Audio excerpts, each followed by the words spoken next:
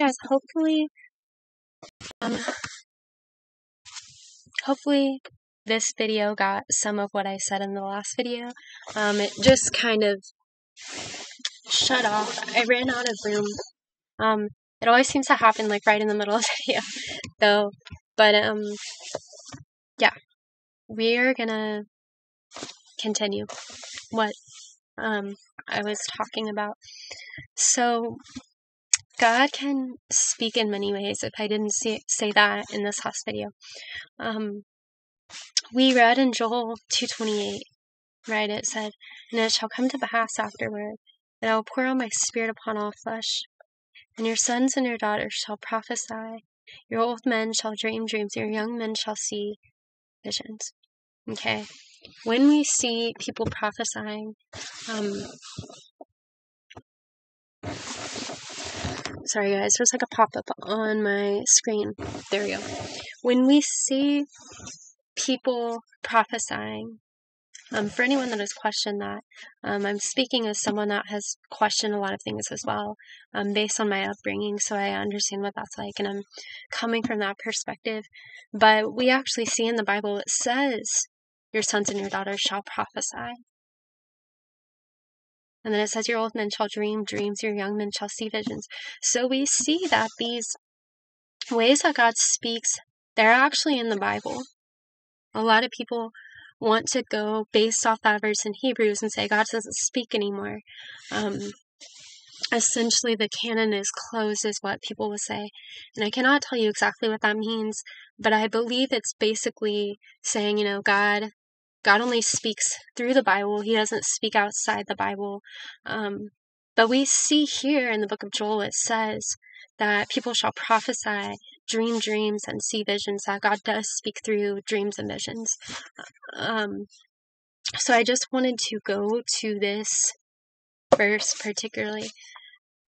So if we go back to the verse in Hebrews, technically, if this verse in Hebrews is saying that God doesn't speak today, technically, that verse and the verse in Joel would be a contradiction. But we know the Bible doesn't contradict itself. And we also have a verse in the book of John. And this verse says,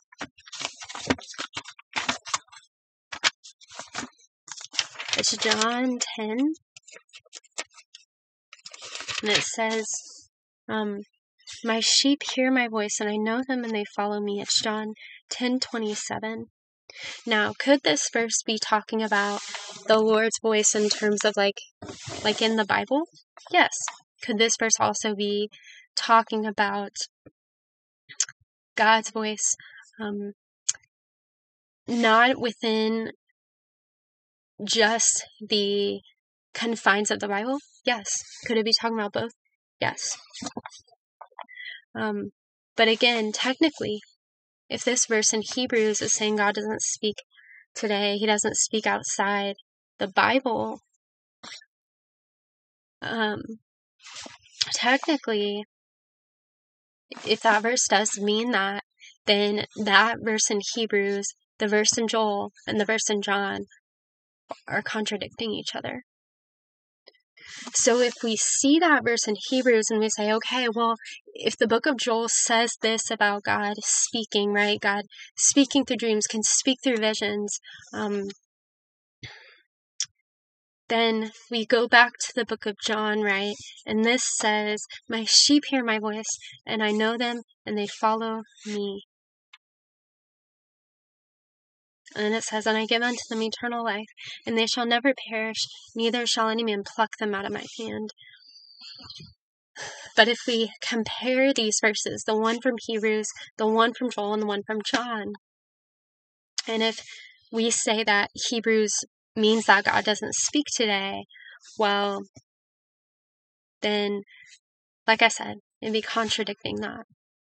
So, if we say that verse in Hebrews, if we say, okay, this verse is not talking about God not speaking today, this verse is talking about how God spoke through the prophets,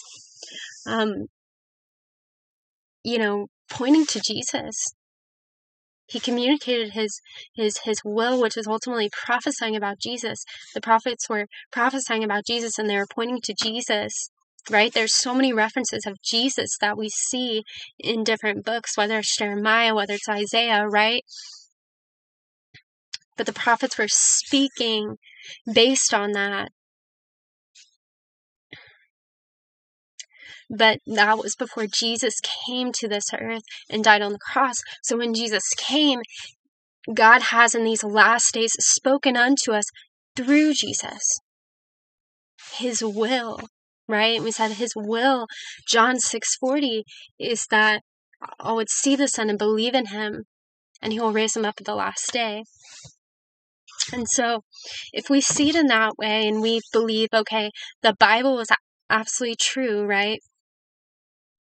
And it does not contradict itself, then when we see it, that verse in the book of Joel, and we see that verse in the book of John, and we compare it to the verse in Hebrews, then we can understand that when we see that verse in Hebrews, that verse is talking about before Jesus came to this earth, God communicated through the prophets. But he hath in these last days, he has spoken unto us through Jesus, not saying God doesn't speak anymore today, but saying that he spoke through Jesus, through his Son. Okay? The Bible talks about, God is the same yesterday, today, and forever. A lot of people use that verse to say God still speaks. They also use the verse in John, but I just wanted to break these down, and I wanted to share this with you biblically, what all the verses say about God speaking. I don't think this is every single verse in the Bible, but these are the main ones that refer to God speaking.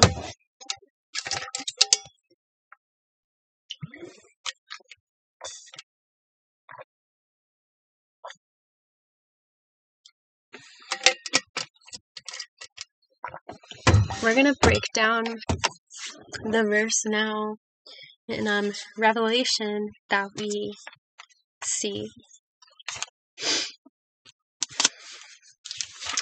that pertains to God speaking, that a lot of people will use to say, God doesn't speak. He can't speak in this way where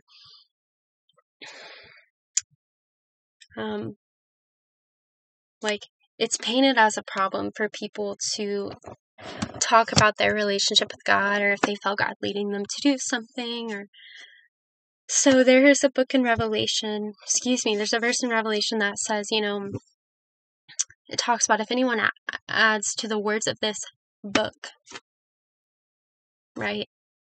Again, a lot of people interpret this in this way of, if you add to the words of this book, if you talk about God speaking, or he showed you this, or taught you this, a lot of people paint that in that way, like someone has done something wrong, that you can't believe, like, God speaks, that, this verse is really serious.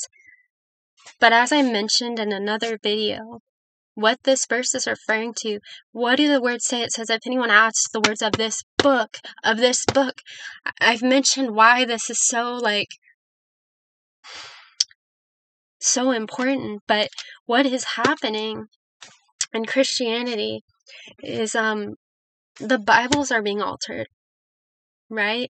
The Bibles are being altered. Words are being added. Words are being taken out. Context is being changed to show a works-based salvation. But when that is happening, the pure word of God is being altered. It is being changed in that way. Now, do I believe God can work through different Bibles, through the word of God? Yes, I do believe that. But I will say, when I was not reading from the King James Bible, there was so much confusion. Things can be really muddy. There is this confusion when it comes to, is salvation by grace through faith, or is it by works? Based on a lot of the verses just the words that are added, the words that are changed, the words that are altered. Now, maybe not everyone is going to have a struggle with that, but I know for some people, they definitely have. When I started reading like the King James Bible, it was like everything that God had been trying to show me and teach me, like everything confirmed, everything aligned in a way where I did not have when I was reading through other Bibles, and I didn't know it was because you can look at different verses and there have been words changed, there have been words taken out of context, there have been words added, subtracted, etc. This is what I believe this verse is referring to, is if anyone adds to the words of this book. Because the Bible is so sacred and special, and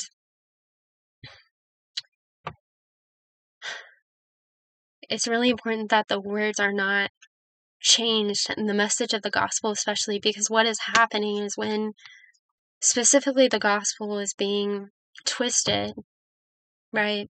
And what does Paul say? He says, he says, if we are an angel from heaven preach another gospel to you, let them be accursed. And he says, the one who throweth you into confusion does not cometh from the one who calls you. And we know that God is not the author of confusion, but a peace has in all the churches of the saints. So what is happening is the Bibles, they're being changed, they're being altered. It's perverting the message of the gospel, where people are being taught that they need certain works or to trust in their works, not trusting completely in Christ. But as Ephesians 2:8-9 says, for it is by grace through faith you have been saved, not by works, lest any man should boast. It is the gift of God. And many people don't understand in Christianity because the gospel has been so twisted that salvation is a free gift, eternal life is a free gift. I had a friend that she had grown up in kind of a religious environment, but she was either like agnostic or atheist, and she had gone to church, or she had like religious family. I hope you can hear me above the noise of the train. But there was one day, where I was just talking to her about God, and I all of a sudden just started talking to her about the gospel. I saw she was like open to it because she had watched family members go through things, and it was hard for her to understand who God is, essentially. Not only when she had seen family members go through such immense suffering and pain, but also when she had been taught this religious view of God, and I had prayed, for my friend to be safe. She had been through so much, and so I was sitting in the car, and I just start talking to her about, what the gospel really is, and I was just amazed because she looked at me and she said, no one's ever explained it to me that way before. I'm telling you guys, that was heartbreaking to me. And there's so many Christians that we've grown up in religion, we've grown up hearing about God, but so many of us, and I'm talking about myself, we don't truly know the love of God. We to some extent haven't fully comprehended the free gift of eternal life. A lot of us have not been taught that. I would even say vast majority of Christianity, they backload works onto the gospel. And this is throwing so many people into fear, anxiety, religious bondage, where people are not knowing that when they have put all their faith in Christ, they are sealed, they are secure, as the book of Ephesians says. And so many people are being led, like I said, to this place of fear, this place of anxiety, this constant fear that they're going to lose their salvation. And not just that, but God's love being distorted in that way.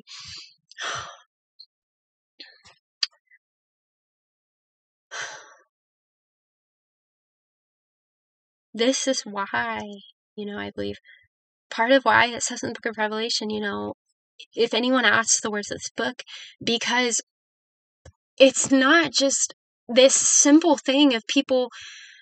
Sometimes people are trying to make it easier to understand because the KJV, it can have a lot of kind of older language, but sometimes in Christianity, it is not just people trying to make wording easier to understand. Like the whole message is being twisted so often. Works are being backloaded.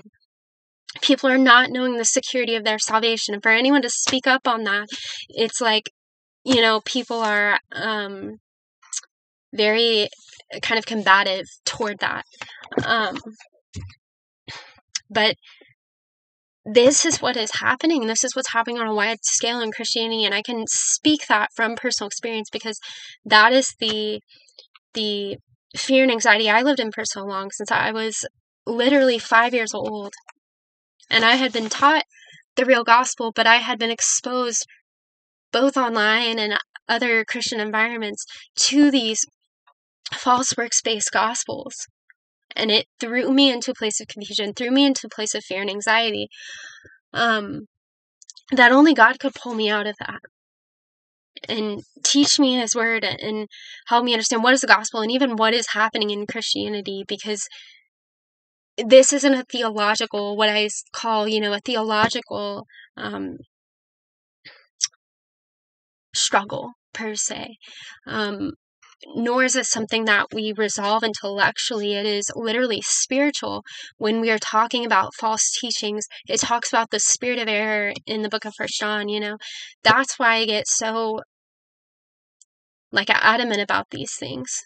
Because, like I said, I lived in that fear and anxiety for 18, 19 years, guys.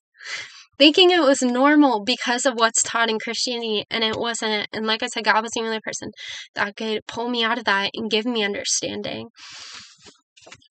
But when we go into this topic of God speaking, okay, I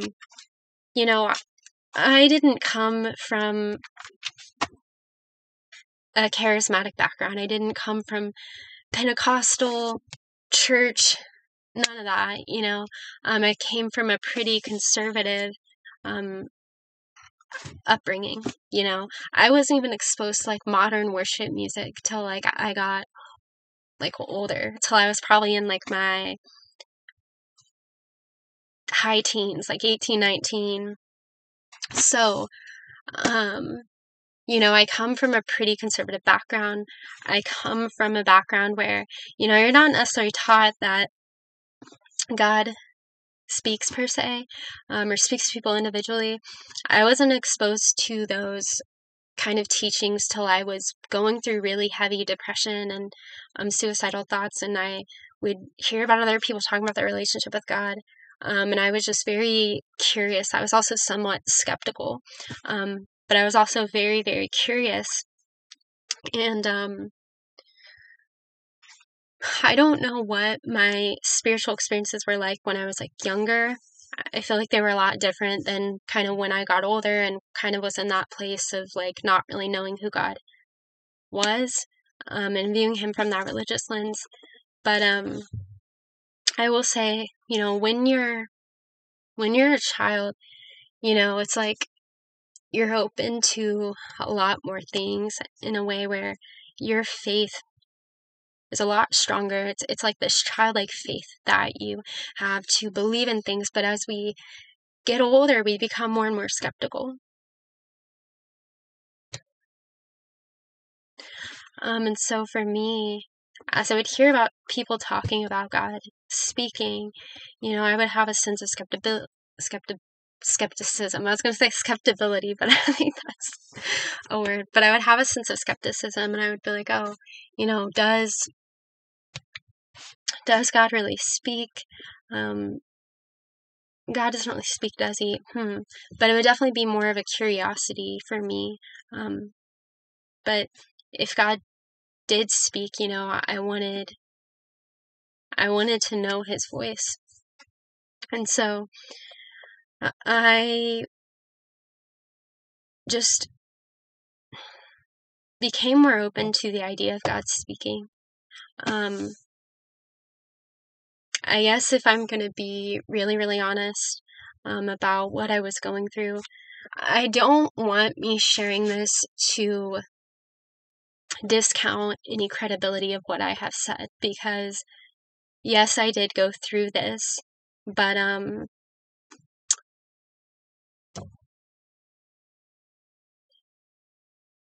for some people, they will say that, oh, because I went through this, then God doesn't really speak, like you were going through all this, which I guess I'll get into it.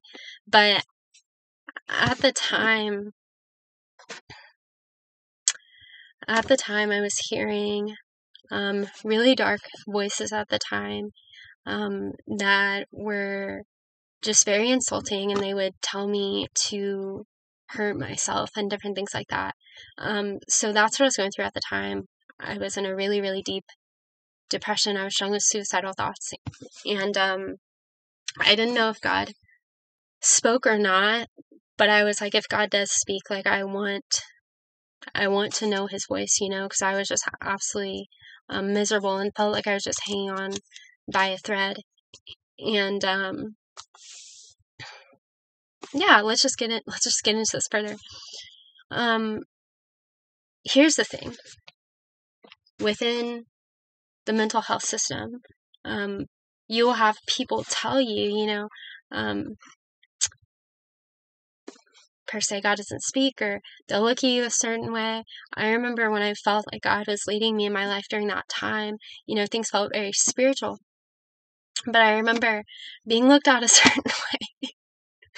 I remember being looked at a certain way when it came to that.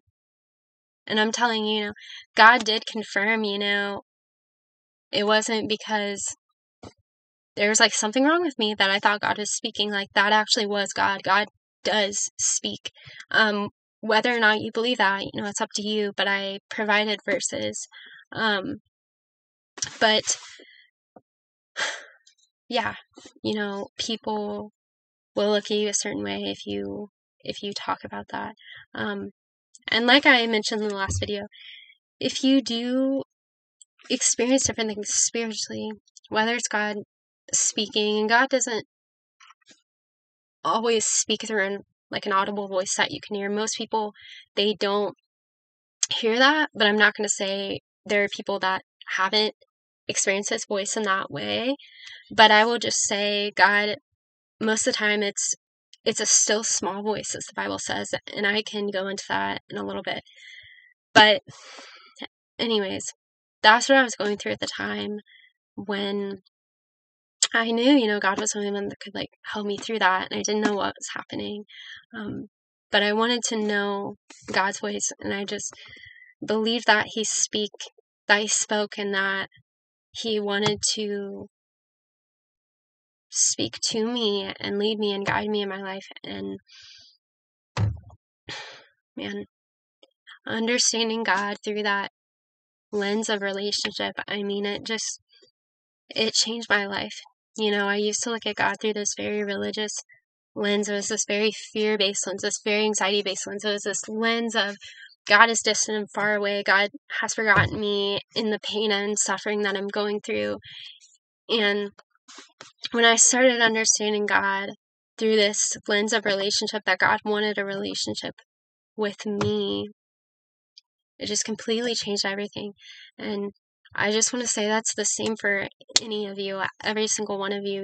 God, He wants a relationship with you. That's what He wants with you. I always say, it's not religion that brings healing. It's not religion that sets you free. It's relationship, right? Truly, truly.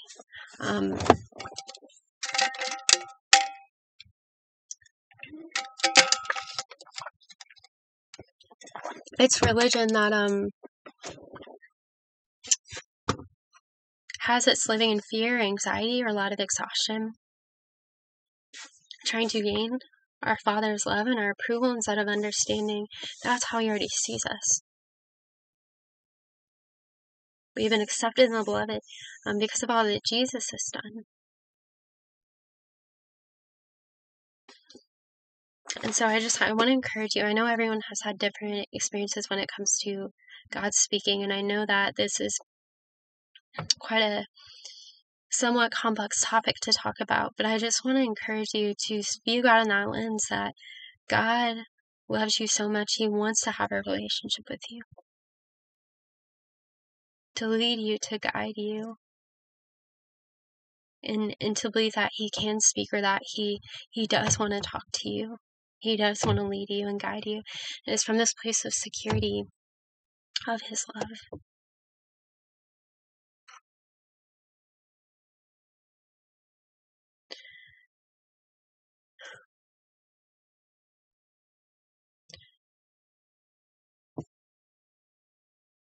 And whereas I would watch videos and, people would have prayers of, God speak to me when I'm ready. I've said this in other videos, but God, He wants us to come just as we are to Him.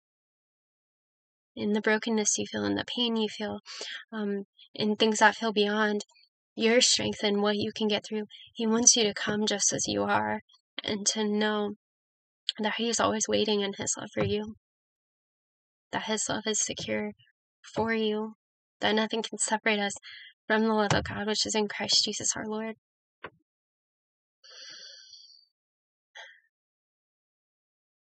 It wasn't, God wanted to lead me and guide me when I was at that point that I felt like I was supposed to be for God, because that's what we're taught in religion.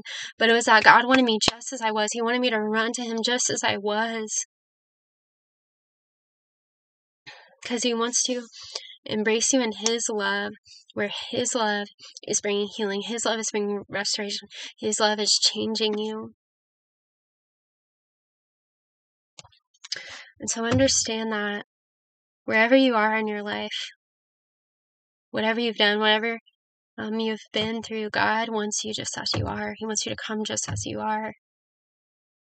And we have to understand, this is ultimately the gospel, that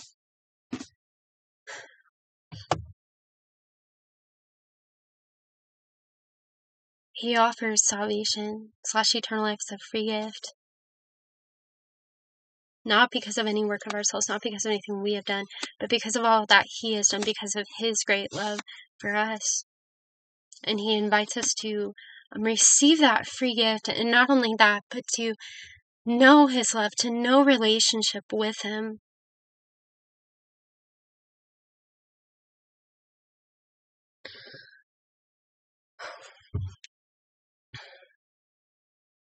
And I've said it before, but I really believe what is happening within this kind of contrast between religion and between this religious lens of looking at God, where it's like, no, God doesn't speak, but then I just read the scriptures, right?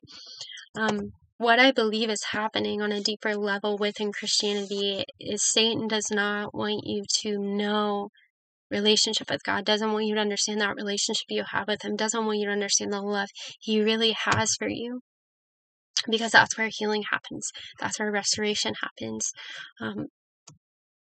So many good things come out of that. But religion,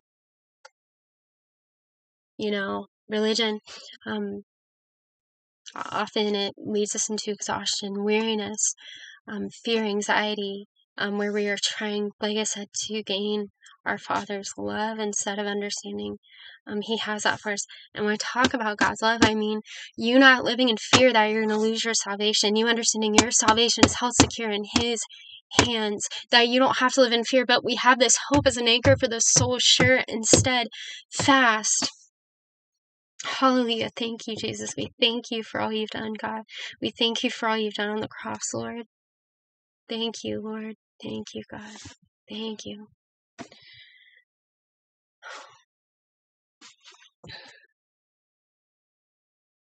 I'm sorry. I just get very frustrated sometimes when I hear different religious teachings, because they try to keep you from understanding that relationship that you have with God. That way he sees you, that way he loves you. And it's the enemy doing that through religion.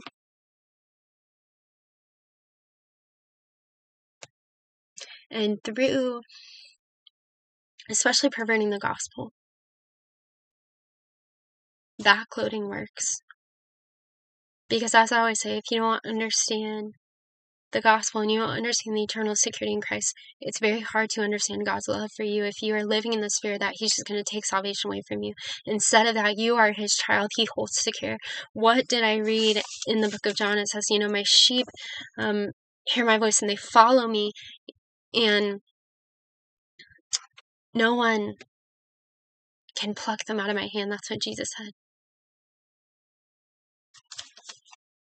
To understand, no one can pluck you out of Jesus' hand.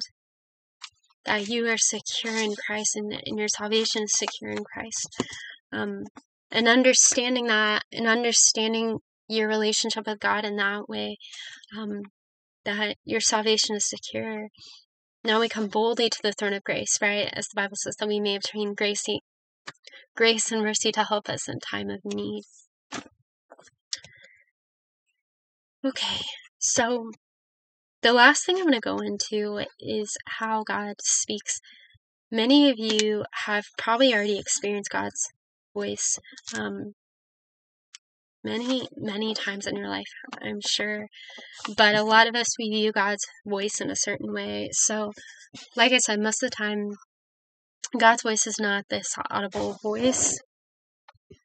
Sorry, I didn't know if it was still filming.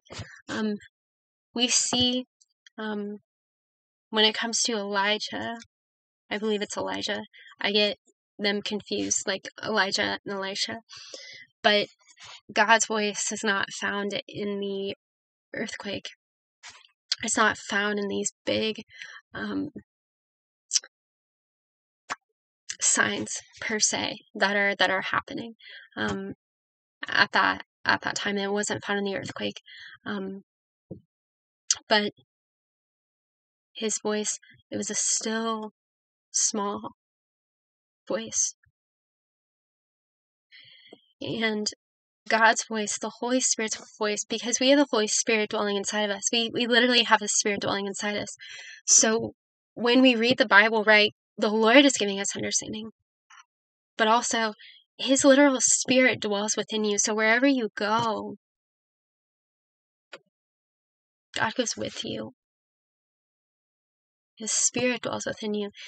He can minister to you. He can teach you things, lead you, guide you through his Spirit, because his Spirit lives inside us.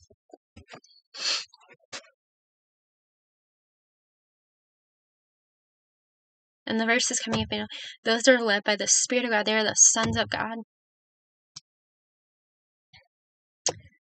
So he leads us by his Spirit. So for people to, talk about, what's wrong, when people say God, led me to do this or that. Well, he leads us by his Spirit. His literal Spirit dwells within us. And I say, the Bible should be our absolute authority. And that we look in there to see what God is showing us, that it comes from his word. So we can distinguish his voice.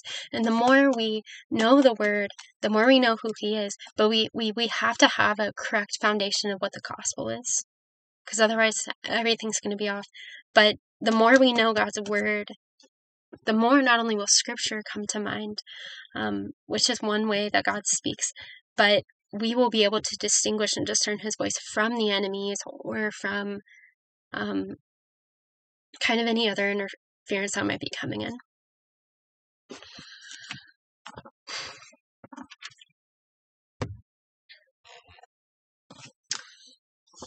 But I share that verse, those that are led by the Spirit of God, they're the sons of God.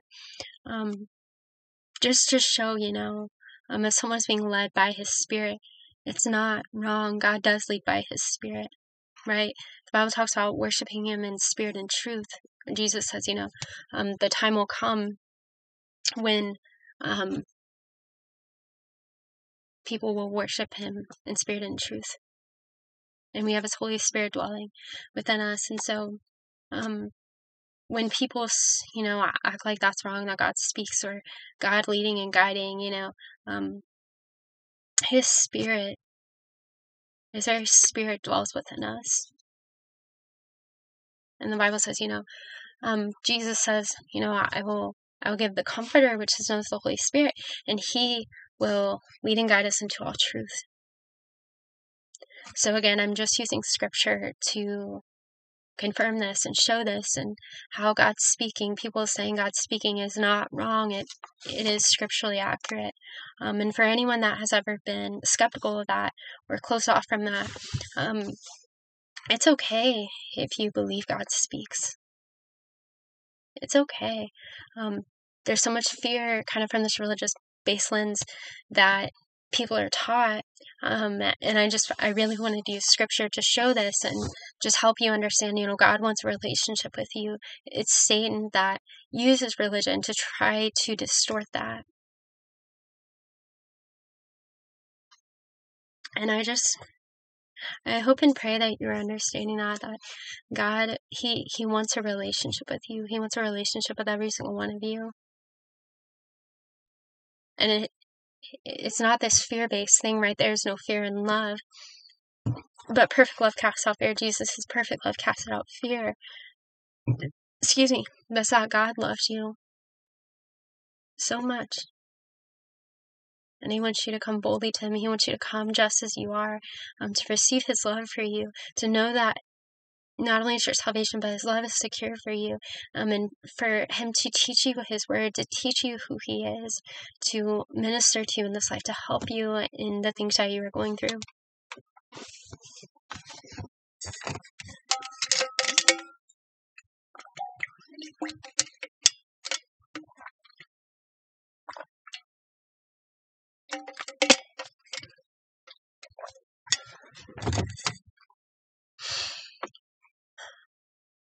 And we receive His Spirit by believing the gospel.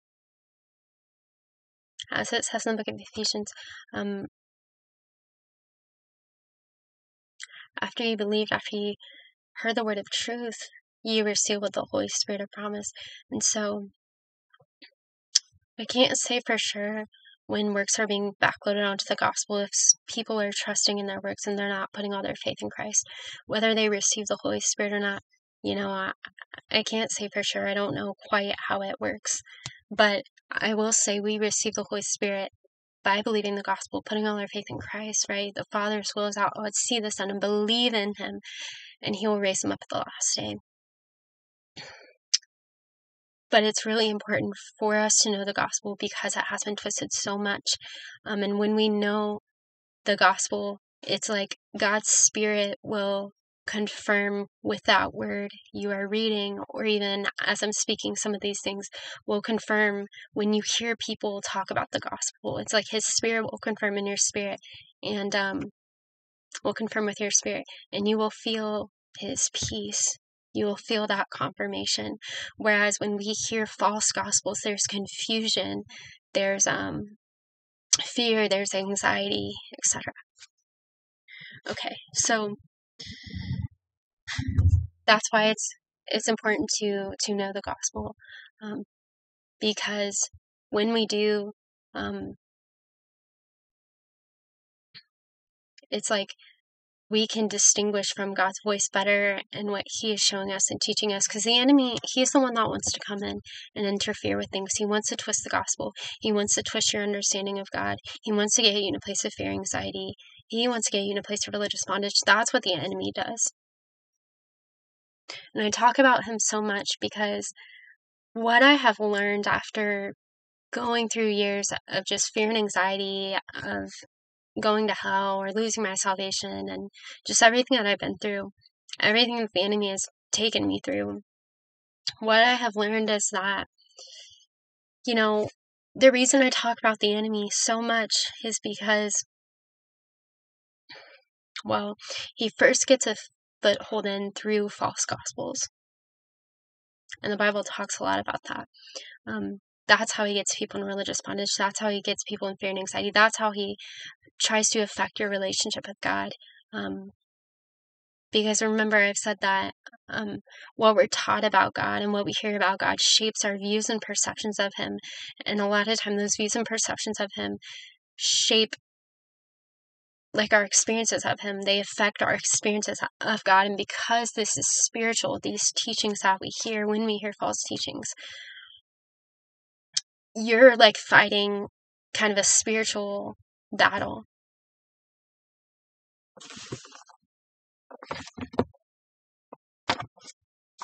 The spirit of error, essentially, it's a spirit of error, and that really tries to latch on in your life. I'm speaking from personal experience, but this is why we see in the book of Ephesians, it says,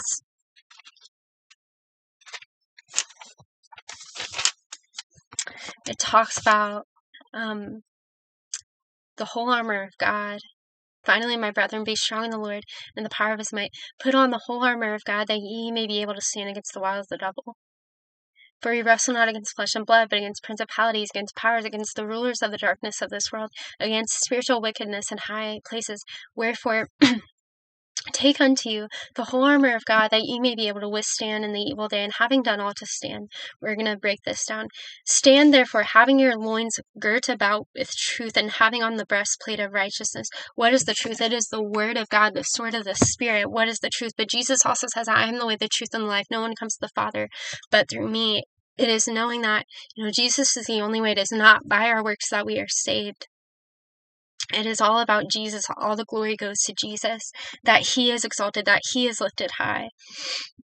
That's how we can know that these false gospels that backload works, that don't speak your eternal security in Christ, they don't exalt Christ. It's all about your eyes being turned inward on yourself, where there is no rest. And this is why Jesus says, come unto me, all ye that labor and are heavy laden, and I will give you rest. So He says, stand therefore, having your words girt about with truth. So knowing what is the truth, right? And Jesus says, ye shall know the truth, and the truth shall make you free, and who the Son sets free shall be free indeed. Jesus has already set us free. We have freedom in Christ. What does that mean? It means we've been saved. I would say that the cross is where all our hope, all our rest, all our freedom is found in Jesus and the cross.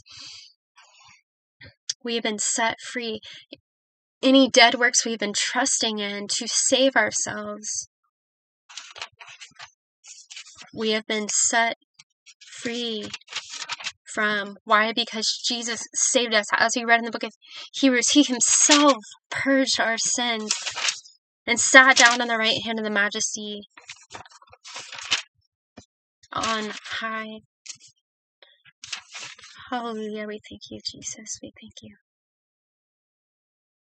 This is why it says, in Hebrews 6:1, therefore, leaving the principles of the doctrine of Christ, let us go on unto perfection, not laying again the foundation of repentance from dead works and of faith toward God.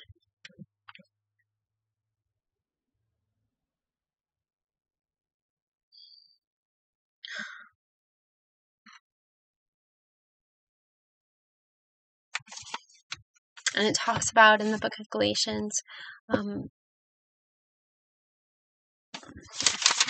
it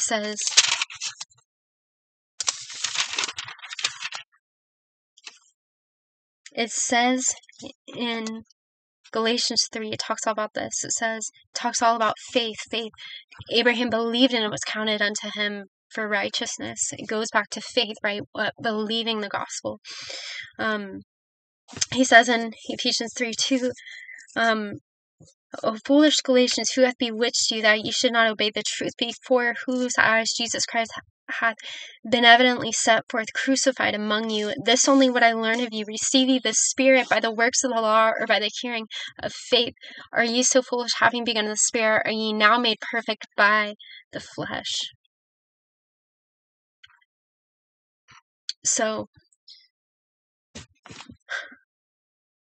He's reminding them they received the Spirit by the hearing of faith, not by their works. And whereas they begun in the Spirit, right, through faith, are they now trying to be made perfect by the flesh through their striving, through their works? And it says, verse 6, it says, even as Abraham believed God, and it was accounted to him for righteousness. He's trying to remind them of their hope in the gospel, right? It says in Galatians 2:4, and not because of false brethren, unawares brought in, who came in privily to spy out our liberty, which we have in Christ Jesus, that they might bring us into bondage. What does it say in the book of Galatians? It says, Galatians 5:1, stand fast therefore in the liberty wherewith Christ hath made us free, and be not entangled again with the yoke of bondage. What is the yoke of bondage? It's the law, the yoke of the law. We have been set free from it. Because the law is a schoolmaster meant to bring us to Christ, the rest found in Christ. That's why when we see, I promise I'm going to go back to this, when we see it talking about putting on the whole armor of God, that's why when we see this,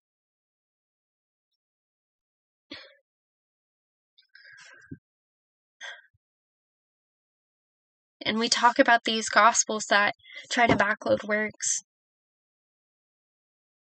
instead of you knowing the security found in Christ, that turn your eyes inward on yourself. These teachings make you turn your eyes inward on yourself.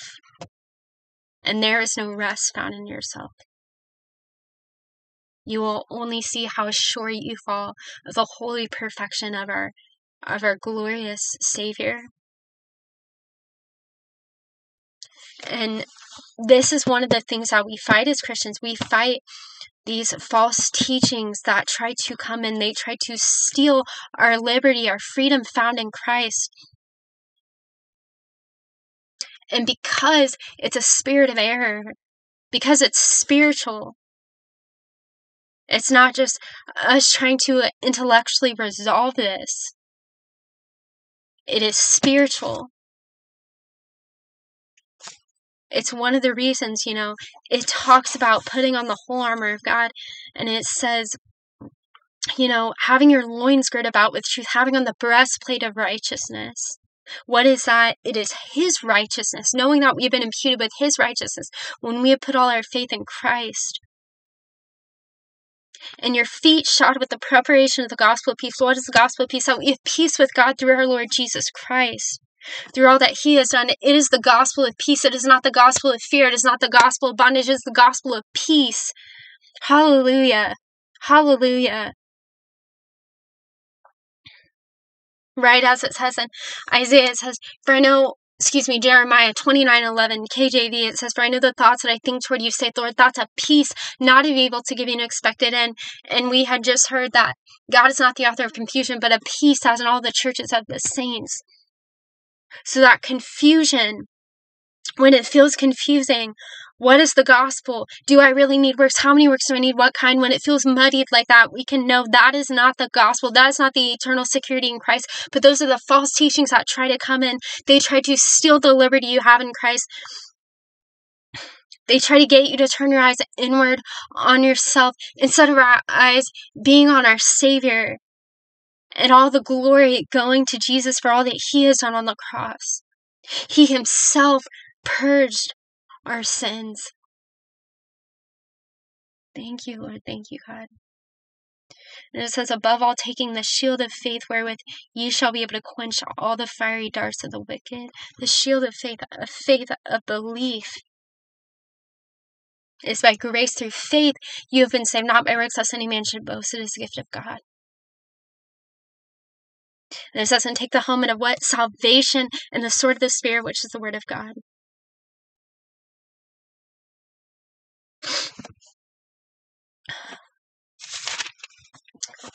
So I kind of went off on kind of somewhat another topic, but I just felt it coming out. So I just wanted to share that. I don't know if there's anyone on my channel that has heard different gospels talking about trusting in your works. I want you to understand what is happening on a spiritual level through these false teachings. I wanted to give as much scripture as I could. I want you to understand the love that God has for you, that you don't have to live in fear and anxiety of losing your salvation like I did for so many years, thinking that was normal, thinking that was true, because of how scriptures have been twisted and taken out of context, and because of the kind of predominant teaching that is taught in Christianity.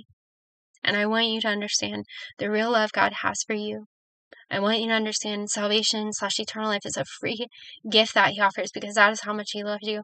And I want you to understand, you come as you are, and He wants you to receive that gift, but you receive His free gift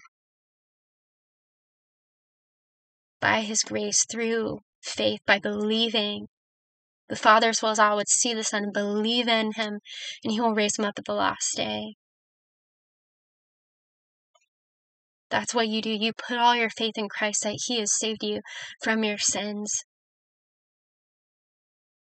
and He keeps you. You are held secure in His hands, as Jesus has no man shall pluck His sheep out of His hands, nor His Father's hands.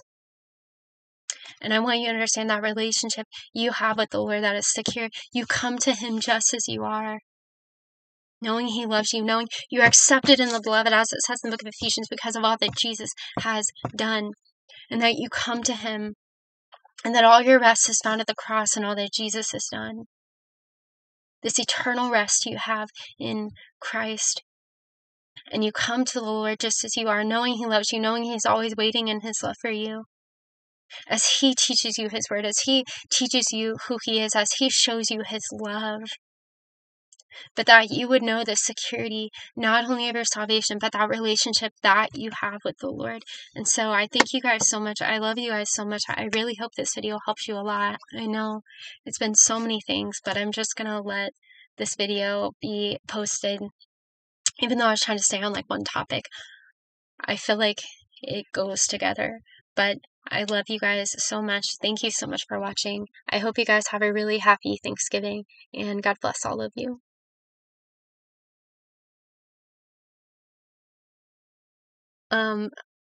I can't find my mouse, so there we go. Love you guys. God bless you.